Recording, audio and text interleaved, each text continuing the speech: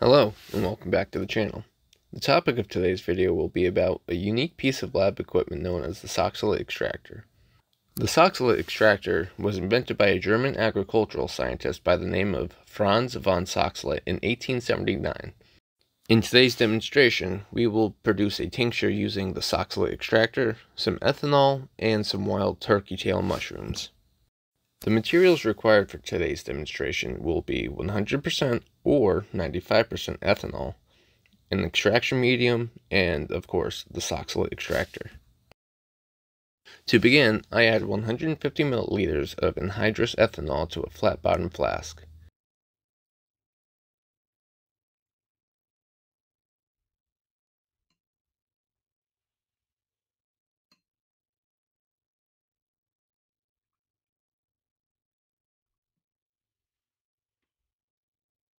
Next, I attach the Soxhlet extractor.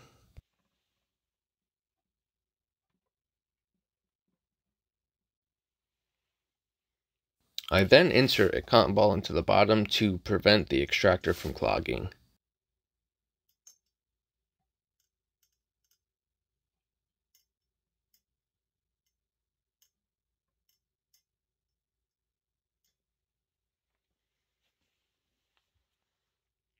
Before we fill the extractor, it is essential that we process our medium. You're going to want a coarse chop over a fine powder. As the finer the material is, the higher the likelihood of it clogging the extractor.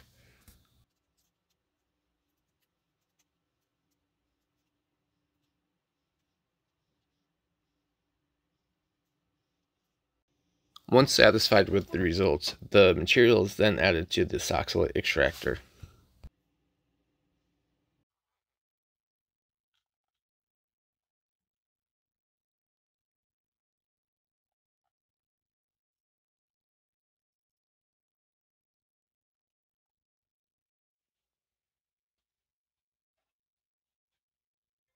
Next, I insert an adapter for the condenser. Then I attach the condenser.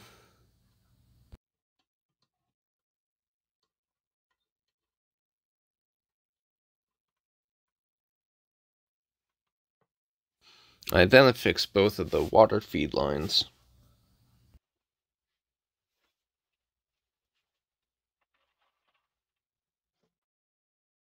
Next, the water pump is turned on.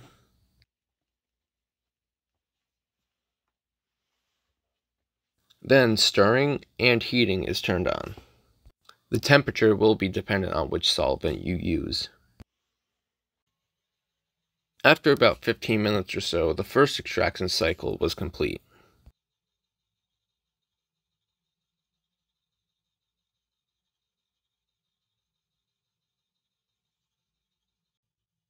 As seen here, once the solvent level reaches a certain point, everything is very aggressively drained and the whole cycle repeats.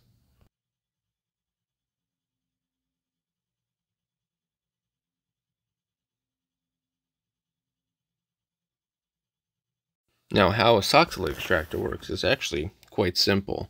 As your solvent is boiling, the hot solvent will travel up the arm located on the right side, go up the condenser, recondense, drop over the extraction medium, fill up the chamber, then the chamber drains, and the whole cycle repeats. After about 6 hours of extraction, I then set up for a vacuum distillation.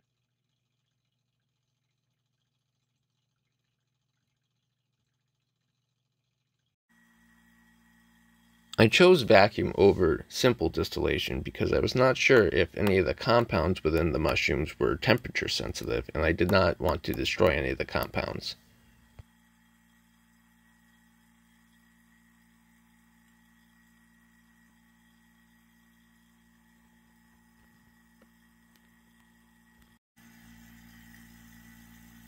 I then collected a majority of the remaining ethanol,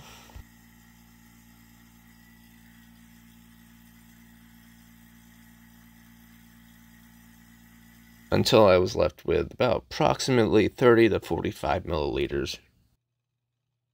Then I let the flask cool off. Then the remaining contents was transferred to an amber glass bottle and kept in a cool, dark place.